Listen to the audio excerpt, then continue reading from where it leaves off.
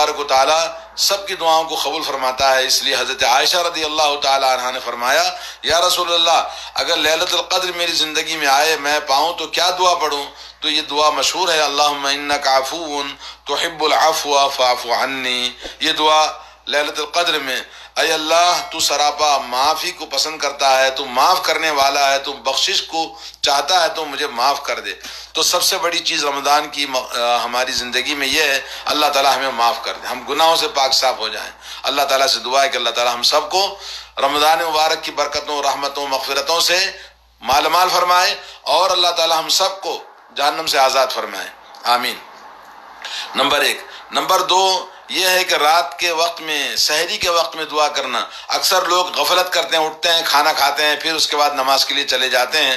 لیکن میرے دوستو، رمضان جیسے عظیم مہینہ گزر رہا ہے تو تھوڑا سا وقت سحری سے 1 گھنٹہ پہلے اٹھیں، اور اس کے بعد 2-4 رکعت نماز پڑھیں، اور اس کے بعد اللہ کی بارگاہ میں دعا کریں، کیونکہ نبی کریم صلی اللہ علیہ وسلم نے فرمایا، صحیح بخاری کے اندر حدیث ہے کہ اللہ تبارک و تعالیٰ آخری تہائی رات میں، آخری 1/3 جو آخری ہوتا ہے، اس میں اللہ تبارک و تعالیٰ آسمان دنیا پر آتا ہے بندوں کو دیکھنے کے لیے، کون ہے مجھ سے مانگنے والا، من یدعونی فاستجیب لہ، کون ہے جو مجھے پکارے گا، مجھے بلائے گا، میں اس کا جواب دینے کے لیے آیا ہوں، ومن یسألنی فاعطیہ، اور کون ہے جو مجھ سے مانگنا چاہتا ہے میں اس کی جھولی بھر دوں۔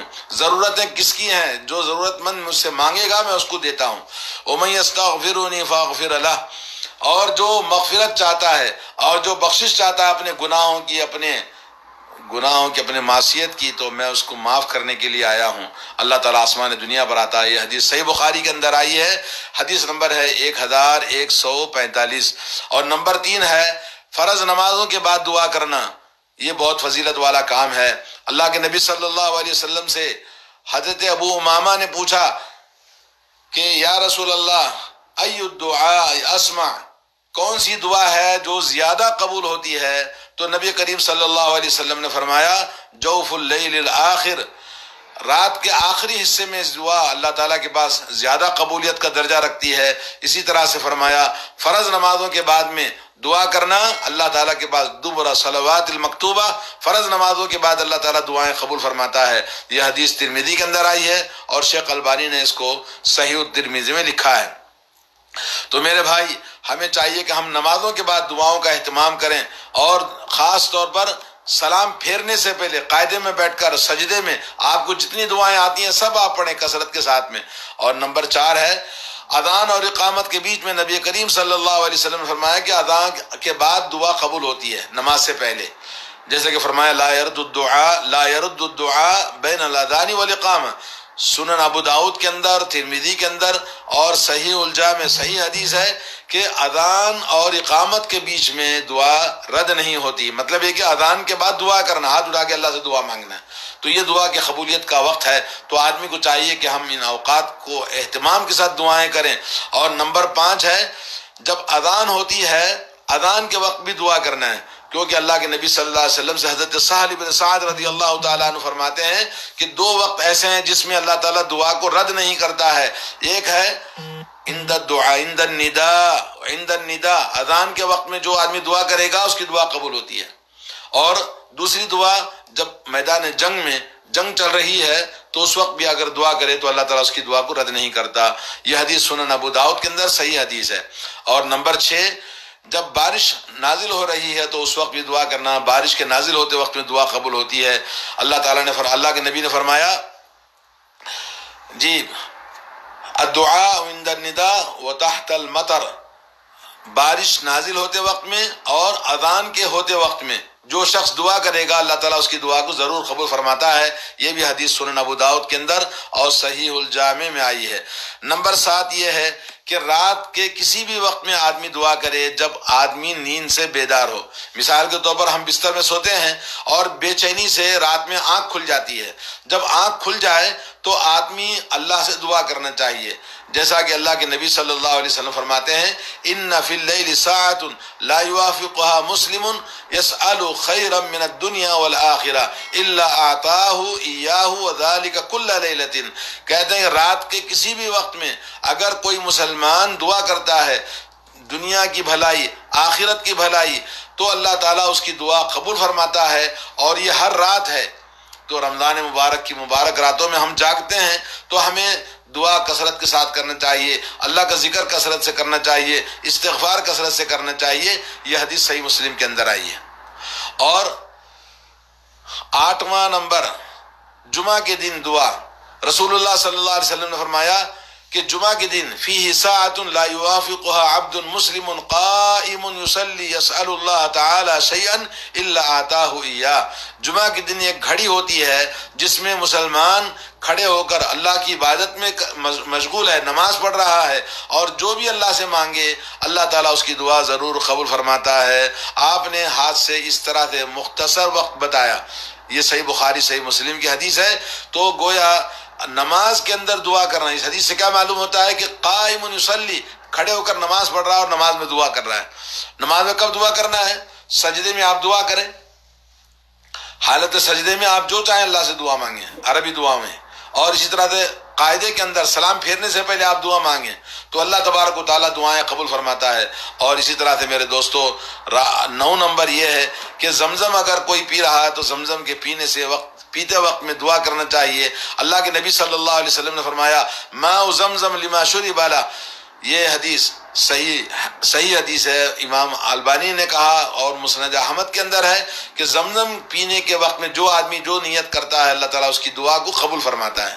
تو ہمیں چاہیے کہ ہم دعا، جس کو زمزم پینا نصیب ہو، دعا کر کے زمزم پئیں رمضان مبارک کے اندر، افطار کے وقت میں یا سحری کے وقت میں۔ اور نمبر 10 ہے سجدوں میں جو دعا مانگی جاتی ہے وہ ضرور قبول ہوتی ہے۔ نماز کے اندر سجدہ ہو، اقرب ما یکون العبد من ربہ وہو ساجد فاکثر الدعاء، صحیح مسلم کی حدیث ہے کہ سب سے زیادہ بندہ اپنے رب کے ساتھ میں حالت سجدے میں ہوتا ہے، اس لیے تم کثرت کے ساتھ نماز میں سجدے میں دعا کرو، کیونکہ یہ دعا قبول ہونے والی ہے۔ تو میرے بھائی اگر دعا کرنا ہے تو حالت سجدے میں کرنا سب سے زیادہ عظیم دعا قبول ہونے کا مقام ہے، اور یہ دعائیں اپنی زبان میں نہیں۔ اور سجدے میں دعا کرنے کا مطلب جیسا کہ بعض لوگ کیا کرتے ہیں، سلام پھیرنے کے بعد میں سجدے میں جا کے دعا کرتے ہیں، یہ بھی غلط ہے۔ سجدے میں دعا کرنے کا مطلب یہ ہے کہ آپ حالت نماز میں، چاہے فرض نماز ہو، چاہے سنت نماز ہو، نفل نماز ہو، کوئی بھی نماز ہو، آپ سجدے میں سبحان ربی الاعلیٰ 3 مرتبہ کم سے کم بولنا ہے، 5 مرتبہ بولنا ہے، سبحانک اللہم ربنا وبحمدک اللہم اغفر لی۔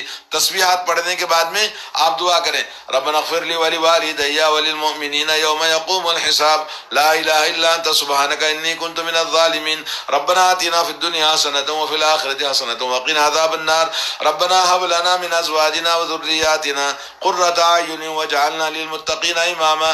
جتنی دعائیں آپ کو آتی ہیں اور احادیث کی جو دعائیں آتی ہیں ان تمام دعاؤں کو سجدے میں آپ اللہ سے مانگیں، اللہ تعالیٰ ضرور دعا قبول فرماتا ہے۔ اور نمبر 11، جب مرغا پکارے صبح کے وقت میں تو اس سے اللہ کے نبی نے فرمایا مرغے کی آواز سنو تو اس سے اللہ سے فضل و کرم مانگو، کیونکہ مرغا پکارتا ہے جب وہ فرشتے کو دیکھتا ہے، صحیح بخاری کے اندر آئی ہے حدیث۔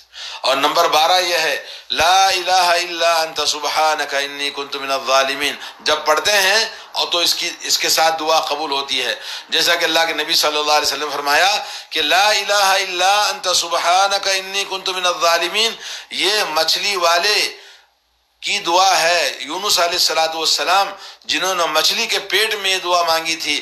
اور جو شخص لم یدع بها رجل مسلم فی شیء قط الا استجاب اللہ له، کسی بھی چیز کے لیے مسلمان اللہ سے دعا کرتا ہے، یہ دعا پڑھ کر لا الہ الا انت سبحانک انی کنت من الظالمین، تو اللہ تعالیٰ اس کی دعا قبول فرماتا ہے۔ تو یہ دعا بہت عظیم ہے، ہمیں پڑھنا چاہیے۔ ایک اور حدیث میں آتا ہے کہ جب بھی کوئی مصیبت میں ہے، تکلیف میں ہے، آج کرونا وائرس کی جو بڑی مصیبت ہے، لوگ فکر مند ہیں، فکر مند ہونے کی ضرورت نہیں ہے۔ حضرت یونس علیہ السلام تکلیف میں تھے، مصیبت میں تھے، مچھلی کے پیٹ میں تھے، لیکن مایوس نہیں ہوئے، اللہ سے دعا کی انہوں نے، اللہ نے ان کی دعا قبول فرما لی۔ تو ہمیں بھی دعا کثرت سے کرنا چاہیے۔ جی نمبر 13 یہ ہے کہ جب کوئی مصیبت آئے، آدمی کو مصیبت میں کیا دعا کرنا چاہیے؟ انا للہ و انا الیہ راجعون، اللہم اجرنی فی مصیبتی واخلف لی خیرا منہ۔ صحیح مسلم میں یہ حدیث آئی ہے کہ ہم مصیبت کے وقت میں، ابھی جیسے مصیبت ہے کورونا وائرس کی وجہ سے ہم پریشان ہیں، مصیبت میں ہیں، تو ہم کیا کرنا ہے؟ لا الہ الا انت سبحانک، نہیں، یہ انا للہ و انا الیہ راجعون، اللہم اجرنی فی مصیبتی واخلف لی خیرا منہ، یہ دعا پڑھنا ہے۔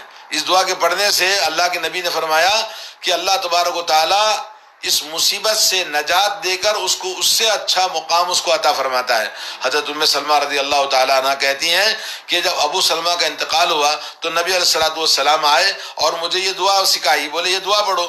میں نے کہا یہ مصیبت میں یہ دعا پڑھنے سے کیا ہوگا، لیکن بعد میں نے دیکھا کہ اللہ نے میری دعا قبول کر لی۔ ابو سلمہ کے بعد میں ام سلمہ سے رضی اللہ تعالیٰ عنہا سے رسول اللہ صلی اللہ علیہ وسلم نے شادی کر لی، ان کو اس سے اچھا شوہر عطا فرمایا۔ یہ حدیث صحیح مسلم کے اندر ہے۔ تو اس طرح سے ہمیں دعا بھولنا نہیں چاہیے۔ نمبر 14 ہے کہ جب انسان کی روح قبض ہونے کے وقت میں فرشتے حاضر ہوتے ہیں، اس وقت بھی دعا کرنا چاہیے۔ ان الروح اذا قبض تبعه البصر فزج الناس من اهله فقال لا تدعوا على انفسكم الا بخير فان الملائكه يؤمنون على ما تقولون۔ اللہ کے نبی نے فرمایا جب انسان کی روح نکل رہی ہو، ایسے وقت میں فرشتے حاضر ہوتے ہیں، اس وقت میں واویلا کرنا، رونا مت کرو سوائے بھلی دعاؤں کے، اچھی دعاؤں کے، کیونکہ وہ دعا کے قبول ہونے کا وقت ہوتا ہے۔ تو اس لیے فرشتے آمین کہتے ہیں تو اچھی دعا کرنا چاہیے۔ اور اسی طرح سے میرے دوستو، مریض بیمار کے پاس جائیں عیادت کے لیے، یا کوئی بیمار کے پاس آپ بیٹھیں تو دعا کرنا چاہیے۔ حضرت ام سلمہ رضی اللہ تعالیٰ عنہ کہتی ہیں کہ رسول اللہ صلی اللہ علیہ وسلم جب مریض کے پاس آتے تو آپ فرماتے فقولوا خیرا فی المن الملائکۃ یؤمنون علی ما تقولون، مریض کے پاس آؤ تو اچھی بات کہو، اور اس کو جو بھی آپ کہیں گے فرشتے اس پر آمین کہتے ہیں۔ تو اس طرح سے ہمیں چاہیے کہ جب ہم مریض کے پاس جائیں تو ہم اللہ تعالیٰ سے اپنے لیے بھی دعا کریں، اللہم اغفر لی وَلَهُ وَعَاقِبْنِي مِنْهُ وَعَاقِبِي حَسَنَةً، یہ کہنا چاہیے۔ حضرت ابو سلمہ بیمار ہوئے تو نبی علیہ الصلوۃ والسلام زیارت کے لیے آئے اور کہنے لگے اے اللہ میری مغفرت فرما اور ان کی مغفرت فرما، اور اللہ رب العالمین ان کے بعد ان کے لیے بھی اچھائی عطا فرما، مجھے بھی اچھائی عطا فرما۔ تو اس طرح سے ہم کسی مریض کے پاس جائیں تو اپنے لیے بھی دعا کرنا ہے اور ان کے لیے بھی دعا کرنا ہے۔ اور اسی طرح سے میرے دوستو، مظلوم کی دعا اللہ تعالیٰ ضرور قبول فرماتا ہے۔ تو اللہ کے نبی صلی اللہ علیہ وسلم نے فرمایا دعوت المظلوم مستجابہ وإن كان فاجرا ففجوره على نفسه، کہا اگر کوئی شخص مظلوم ہے تو مظلوم کی بد دعا اللہ تعالیٰ ضرور قبول فرماتا ہے، اگرچہ وہ انسان فاجر ہے، نیک نہیں ہے، برا انسان ہے، لیکن اس کی دعا قبول فرماتا ہے۔ اسی طرح سے نمبر 17 یہ ہے کہ والد کی دعا اپنے اولاد کے لیے ضرور دعا قبول ہوتی ہے۔ اور اسی طرح سے روزے دار کی دعا حالت روزے میں دعا کرے، اور مسافر کی دعا اور جو حالت سفر میں دعا کرے۔ اللہ کے نبی نے فرمایا ثلاث دعوات لا ترد، 3 دعائیں ایسی ہیں جو اللہ تعالیٰ رد نہیں کرتا، باپ کی دعا اپنے اولاد کے حق میں، اور روزے دار کی دعا حالت روزے میں دعا کرے، اور مسافر آدمی جب حالت سفر میں دعا کرے۔ یہ حدیث صحیح ہے اور امام بیہقی نے اس کو روایت کیا ہے۔ نمبر 18 یہ ہے کہ